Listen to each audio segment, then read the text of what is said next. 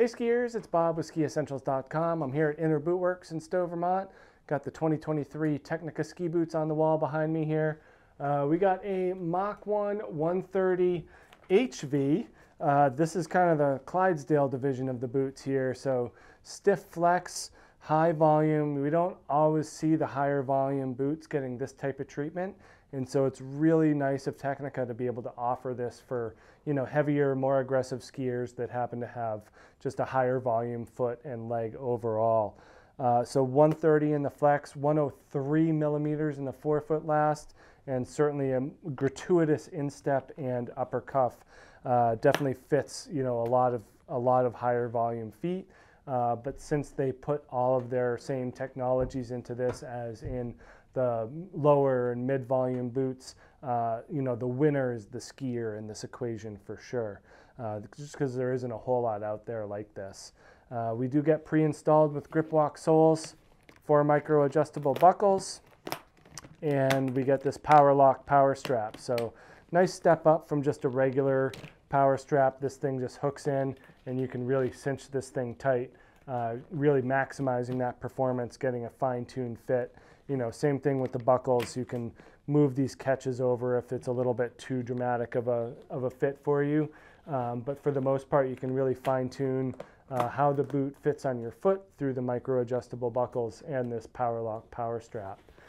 New for this year, they do get T-drive in this boot. So this mechanism here connecting the lower shell to the upper cuff really helps with lateral stiffness and support, as well as kind of that fore-aft precision as well. So really helps you get on that inside edge easier and quicker. It's all about energy transfer. Then we got a super nice liner with these boots as well. It's just certainly a hallmark of Tecnica to have a nice customizable liner.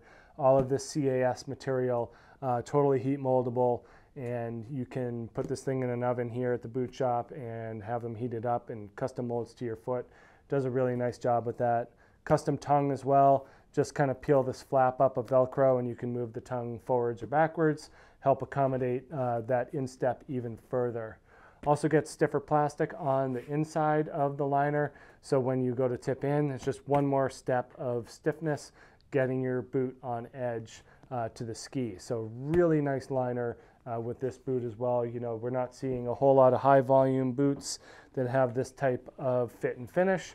Tecnica does a great job paying attention to that skier, and this boot is the result.